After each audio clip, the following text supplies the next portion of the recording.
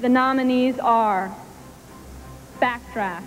Nominees Mikael, Salomon, Alan Hall, Clay Pinney, and Scott Farrar digitally composited a quarter-scale model with live-action segments filmed on a large rooftop set, fit with huge trap doors rigged to collapse.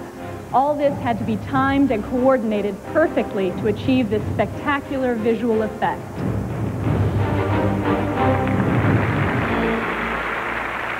In Hook, a grown-up Peter Pan is able to fly again thanks to the wizardry of Eric Brevig, Harley Jessup, Mark Sullivan, and Mikael Lantieri.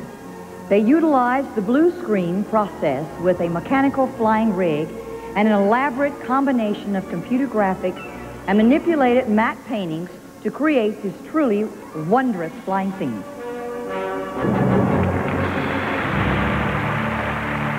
Terminator 2's fearsome liquid metal killing machine was created by using computer-generated images and digital image processing. Live-action production footage was scanned frame by frame in a computer. The result, an amazing example of the morphing technique by nominees Dennis Muren, Stan Winston, Gene Warren Jr., and Robert Skotak.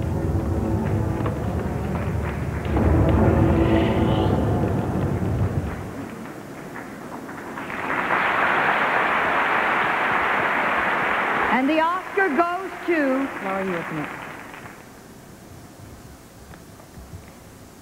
The Oscar goes to Dennis Muren, Stan Winston, Gene Warren Jr., and Robert Skotak. Terminator 2, Judgment Day.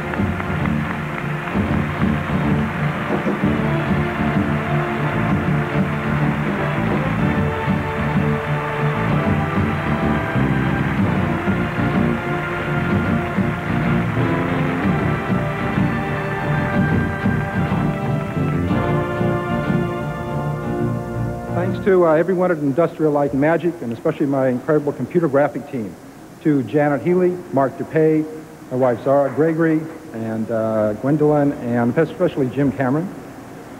John, Shane, Richard, Matt, Debbie, and the genius, Jim Cameron. My partner, Leslie Huntley, and the great crew at Fantasy 2, and the vision of Jim Cameron. And my dear partner, Elaine Edford, my wonderful brother, cinematographer Dennis Skotak, all the great team at Forward, and to Jim Cameron, who's got to get one of these soon. Someday. Jim Cameron.